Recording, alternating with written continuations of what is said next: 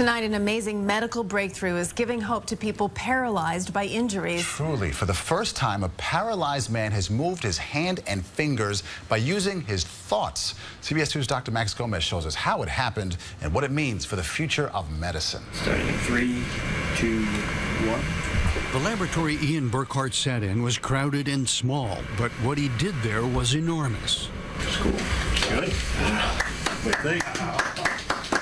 In an unprecedented demonstration, the 23-year-old, who suffered a spinal cord injury 4 years ago diving into a wave in the ocean, became the first patient ever to move a paralyzed hand by using his own thoughts, something even his doctors were awed by.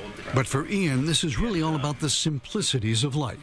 Picking up a cup of water and drinking it, or brushing your teeth, or feeding yourself. You know, those things, if you can do those on your own, makes a big difference in your life. It took dozens of experts and groundbreaking surgery. Just over 2 months ago, neurosurgeon Ali Rezai of the Ohio State University Wexner Medical Center implanted a tiny chip in Ian's brain.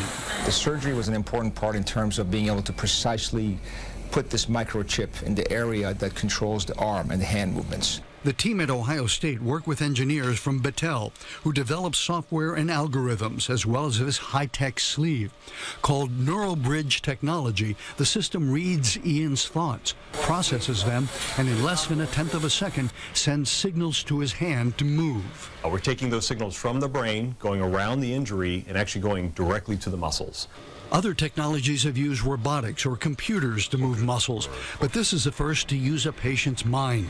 And if you ask Ian's dad, they couldn't have found a mind more suited for the challenge. You know, God chooses people for different roles here, and he certainly chose the right person with Ian. Now, doctors hope to test the NeuroBridge technology in 4 other patients in this initial study. Eventually, they plan to build a wireless version that might also help stroke or traumatic brain injury patients. Christine? Absolutely amazing, Dr. Max. Thank you.